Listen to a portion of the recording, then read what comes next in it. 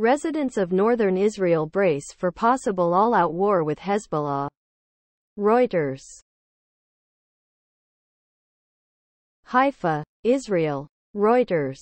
Eli Harel was an Israeli soldier in his early 30s when he was sent into Lebanon in 2006 to bat TLE fighters from the Iranian-backed group Hezbollah in a bloody, largely inconclusive month-long war.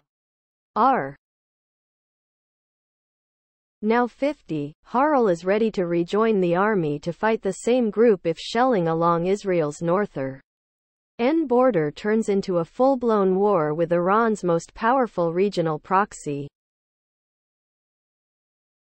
This time Israeli forces would face some of the most challenging fighting conditions imaginable. Below are your comments. I hate to say it, but Iran's strategy of just wear them out, wear them down, from Syria to New York City, may just ultimately work. Remember 2006?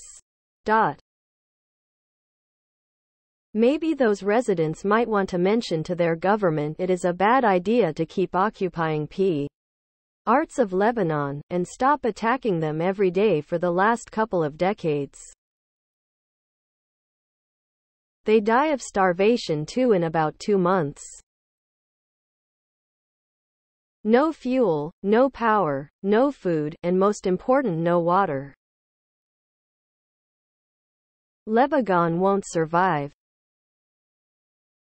If war does break out, Israel needs to punish Lebanon like never before. The economy and Beirut in total ruin. No mercy.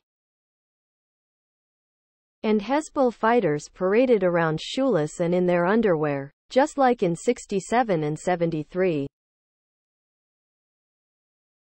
Please subscribe to my channel. And if you like it, please thumbs up.